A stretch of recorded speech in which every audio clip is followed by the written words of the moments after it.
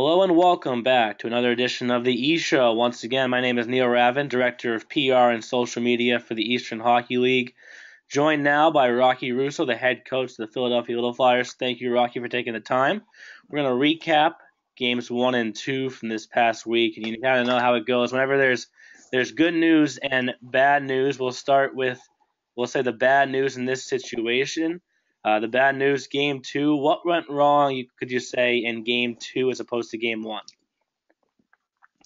You know what? We didn't play well. Is the bottom line, and you get that sometimes with kids at this level and at this age, despite what's on the table. You know, we didn't do a job. We played really well the first 7 or 8 minutes of the game, and had a couple defensive breakdowns.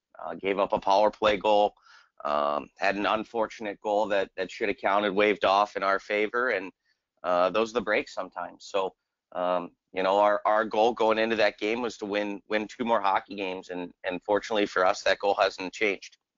So now we got to make it up with the good news. What went well in game 1 for your team? I thought we were really good in game 1. I thought we played fast. I thought we played physical. We carried the pace of play. We controlled the offensive side of the red line for a good majority of the game, and you know, hats off to their goaltender for playing really, really well in that game, because we had a good amount of opportunities that could have gone in the net.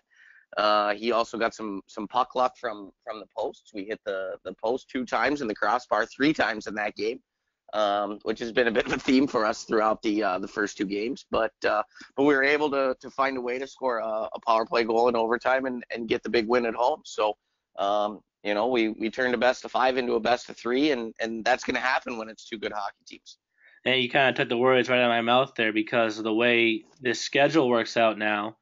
You guys, both teams have been off all week, leading into 3 games this weekend and Friday, Sunday, and if necessary, of course, on Monday.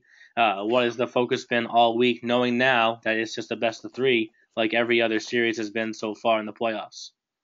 I'm sure the focus here is the exact same as it is in Jerry's locker room. You know, our objective is to do our best to win game 3 on Friday and put ourselves in a position to hopefully win the series on Sunday. And you know, that's going to take a tremendous effort. We're glad to be back home on our own ice surface and in front of our fans, and we're expecting a great effort on Friday evening.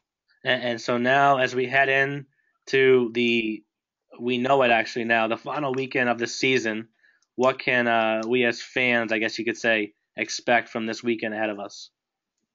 I think you're going to see the best hockey of the year. You're going to see 2 teams that can smell a championship and are going to go out of their way to do everything they can to keep the puck out of their own net and compete as hard as they can to score some goals.